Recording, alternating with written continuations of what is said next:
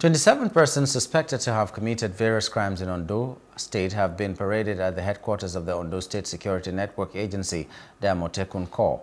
At the event, the state commander of the Corps, Adetunji Adeleye, noted that the state had been peaceful in the last few weeks due to the efforts of his men in combating criminal activities. He disclosed that the suspects were apprehended for crimes ranging from armed robbery, violation of anti-grazing law, burglary, and shoplifting. According to Adeleye, the suspects were arrested within and outside the state in collaboration with other sister security agencies. Adeleye advised the law-abiding residents of the state not to hesitate in reporting anyone suspected to have committed any crime to the Corps. He warned members of the public to avoid purchasing goods suspected to be stolen, which are usually sold cheap.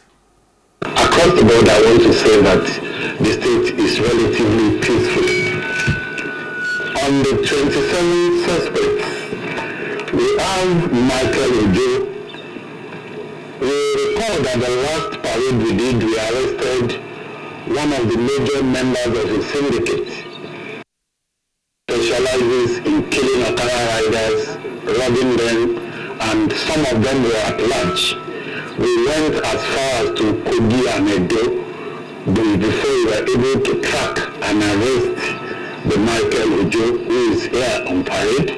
Well, he has confessed to stealing so many motorcycles. He said he lost count of them and dispossess them, dismantle them, take them out of the state as in pieces.